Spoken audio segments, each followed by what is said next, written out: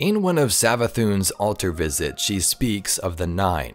What would happen to them if the solar system was destroyed? This made me wonder, do the Nine have a much bigger purpose in this universe, maybe even becoming the new antagonist after the Final Shape expansion? Today we're going to discuss the overall plan of the Nine and what could happen if the solar system is destroyed.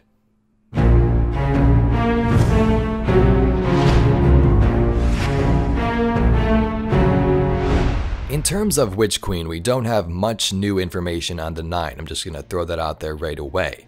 In fact, it's been pretty stale for them over the last couple of seasons, but Savathun does say this. Why did Mars return? This is the truth. Remember the Nine? Think. What happens to the Nine if this solar system is destroyed? Ask the emissary. Ask the agent. Perhaps they will grace you with an answer. For once. We know the Nine are connected to our solar system in the form of dark matter entities. So if the Black Fleet arrives and destroys everything, what happens? This question posed by the Witch Queen is quite interesting. In one of my recent videos, I talked about the whereabouts of Dead Orbit, who left Earth with their fleets in search of our new home, specifically how to get into the Awoken Distributary. Iraq Jalal says this. We are looking for a microscopic point in a volume larger than the solar system. We thought about using fleets of sensor mites to search for a gravitational influence, but then we realized the Nine are in competition with us to find the singularity, and they would certainly use their phantom mass to interfere. From that line, it would seem the Nine too are looking for a new home, and lore in the past definitely seems to back this up. Lavinia comprehends the Nine. They were already ancient when the first human beings named themselves. Their flesh was older than the stars, the dark dust wind that blows through the galaxy, pinched by the gravity of Sol and its planets, drawn into their cores and exhaled again. These were the Nine. In time, loops did form. Great arcs of outbound dust collapsed back to their sources to create circuits of shadow. The thickening and thinning of these circuits were the first thoughts of the Nine. They dwelt in mass indifference, unborn primordial gods. There was no force among them except gravity, no structure except the distribution of mass. Their hearts were in the cores of worlds, but their farthest streams faded out into the turn of the galaxy. They were the fountains of Akles, the night before chaos. But life arose in the worlds at the heart of the Nine, tiny complicated motions of ecosystems and metabolisms and computations. That life left mass shadows in the wind of the Nine, plucking at them like harp strings. From these trembles of structure, the Nine learned to seed enormous resonating waves, thoughts vaster than worlds.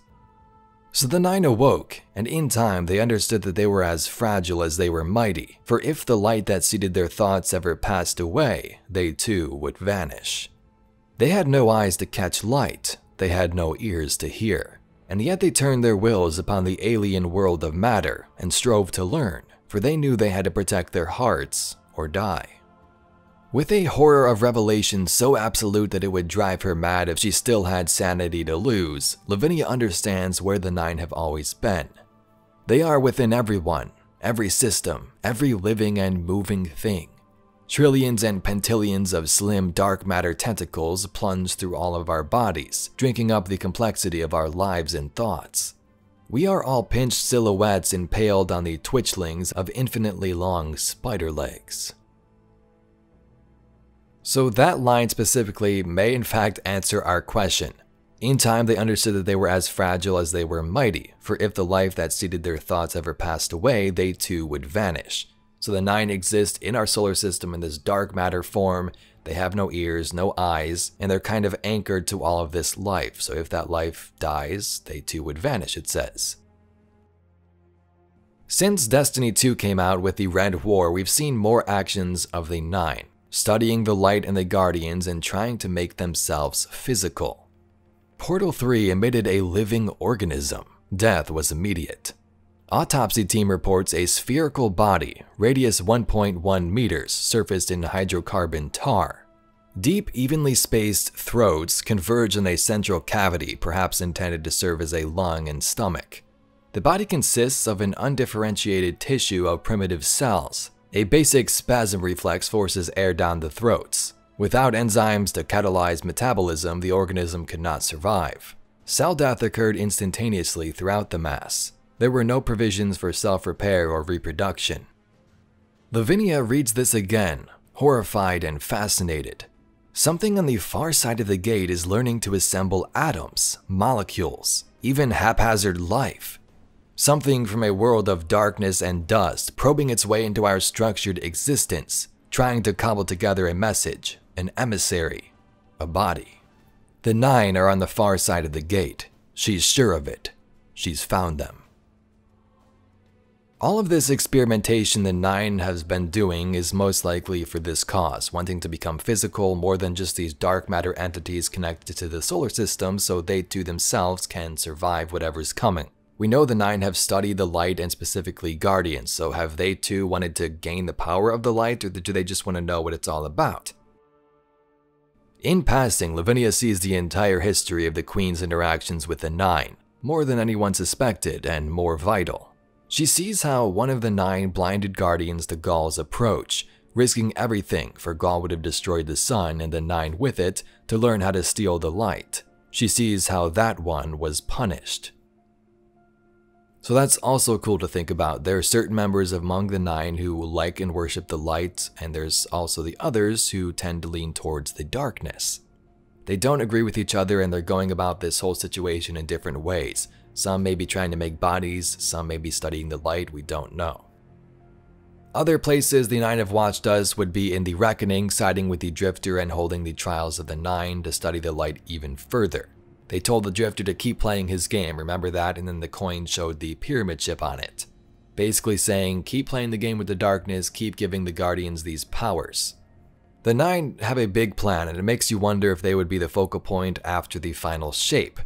Will they find a way to escape their ties to our celestial bodies, venture beyond the system in a physical form like we hope to?